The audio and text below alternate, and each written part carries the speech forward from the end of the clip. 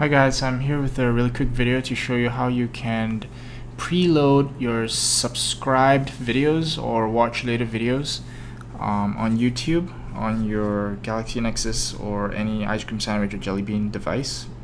So start up YouTube and then click on the triple dot top right corner, go into settings, and here you'll see on the third line an option to enter preloading.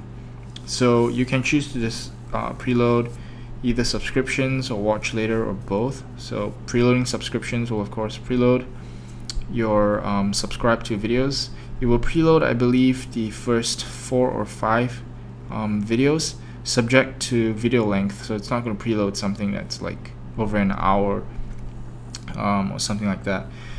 You can also preload your watch later videos, so anything you add to the watch later list will be preloaded.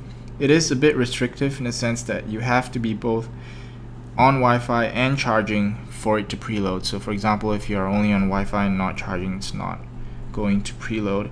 Another caveat is that in order to watch the videos, you actually do have to be connected to a network for you to watch it. I believe it's something to do with licensing or ads or something, but you can't watch the videos if you're not connected to network. But if you are connected to a network, even on a slow one, the preloaded video will just play at normal speed, because obviously you don't have to wait for it to download.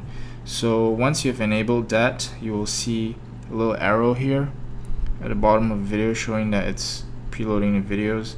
And as you can see, this video here is over an hour and 10 minutes, so it's not going to preload that one, but it will just preload the first couple, 5 or 6, and once it's done, you should see it should turn green. The arrow will turn green, and you can watch it without waiting for it to buffer, as long as you're connected to a network. So I hope you found that useful, and thanks for watching.